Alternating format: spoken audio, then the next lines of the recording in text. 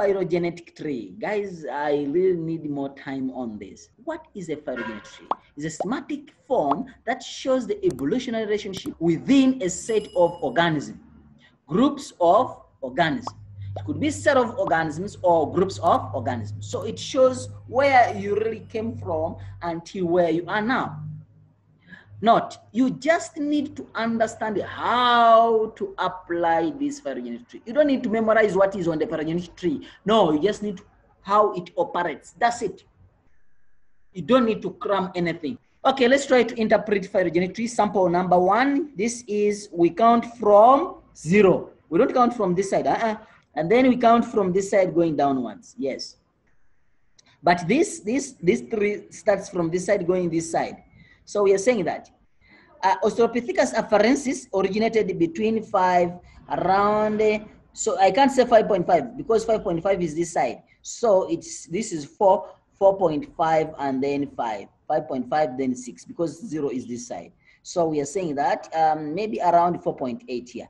Originated around 4.8, yes, and then this Australopithecus afarensis gave to Homo habilis and also gave to chimps.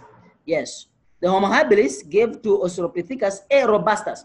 All right, Homo habilis gave rise to Homo erectus, the upright walking man, and then Australopithecus robustus. And then Homo erectus gave rise to Homo sapiens. So now we can say that's how we can interpret it. But we have a lot of questions here. Which one is the common ancestor of all these species? I will say it is Australopithecus afarensis and ask. Okay, let's go to another phylogenetic tree and then try to interpret it. Here, 0 is this side now and is on top. And then 1, 2, 3, 4. Yes, so these are million years ago. And then it means that in this case, they can ask you how many genera are here? 1, Australopithecus 1, Homo 2, Kenya, Theropus 3, and then it's Australopithecus. All these are Australopithecus 3. This is Homo.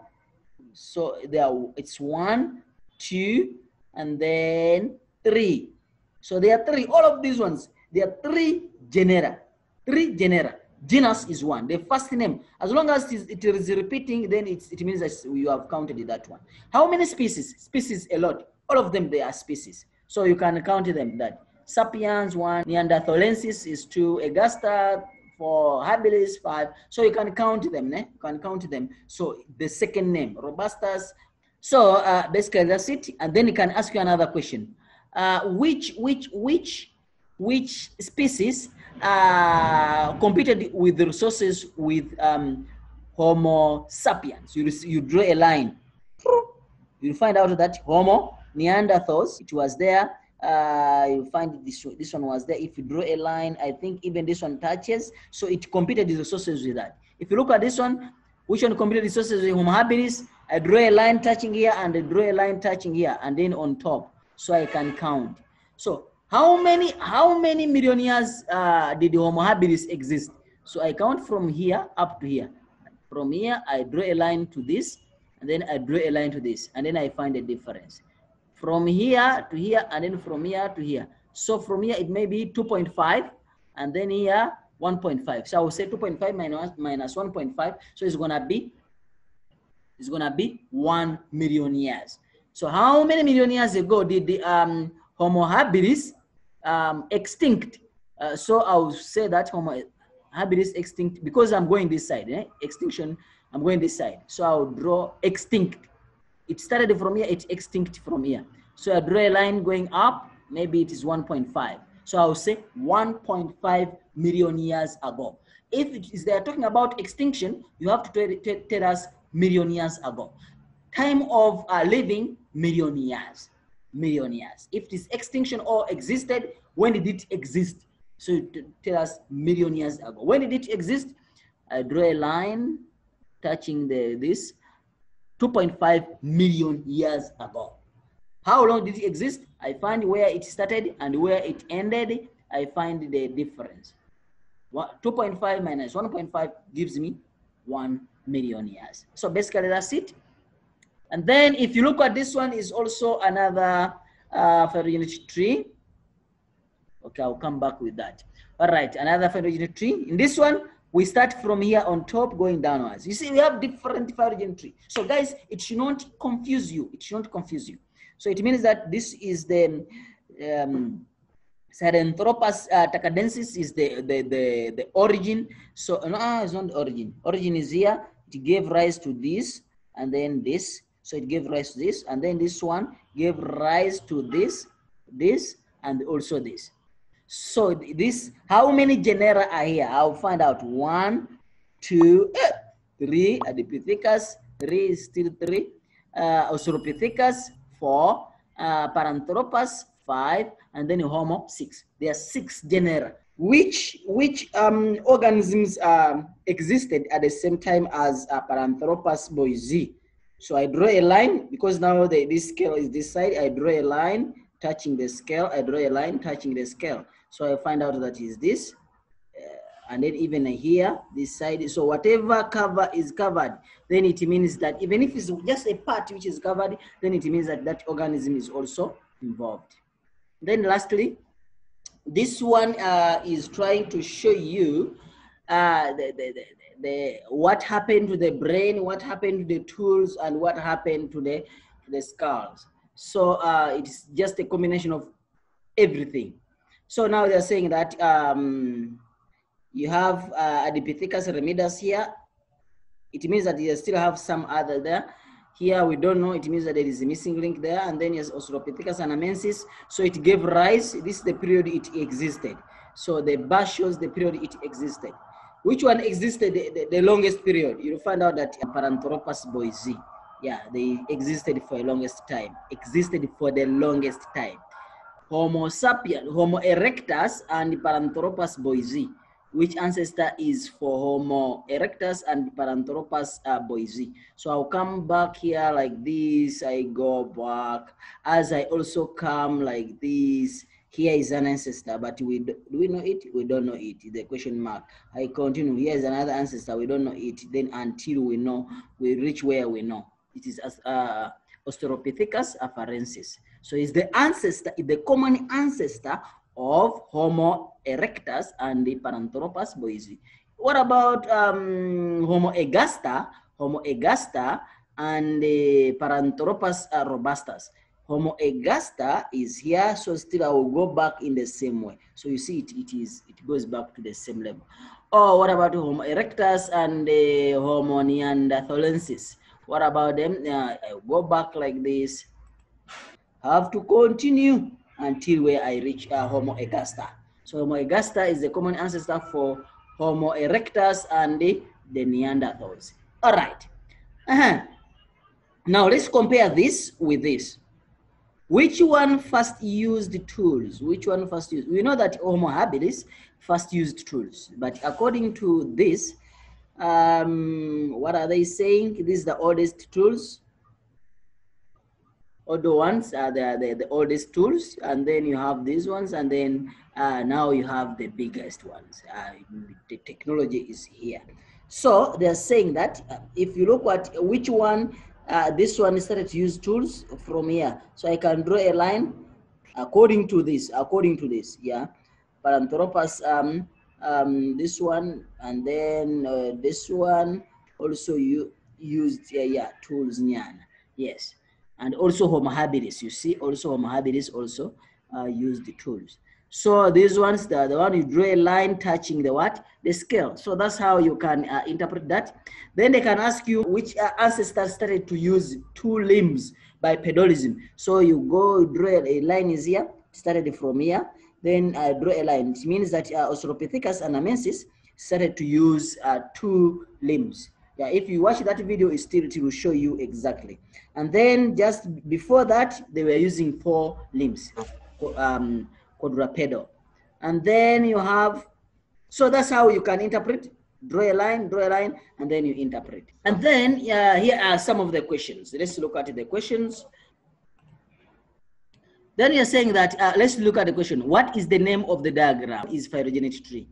How many genera are shown in the diagram? You count the genera. Adipithecus, that's 1. Adipithecus 1. Australopithecus 2. If you check it here, Adipithecus 1, Australopithecus 2, Homo 3, Paranthropus 4. So there are 4 genera. That's basically that. They're saying that what is the common ancestor for Homo sapiens and Homo erectus? I think now you know how to find it. Homo erectus here and the Homo sapiens are here. I draw a line until they touch. Homo ergaster is the common ancestor. What is the common ancestor for all species? All species. So Adipithecus ramidas.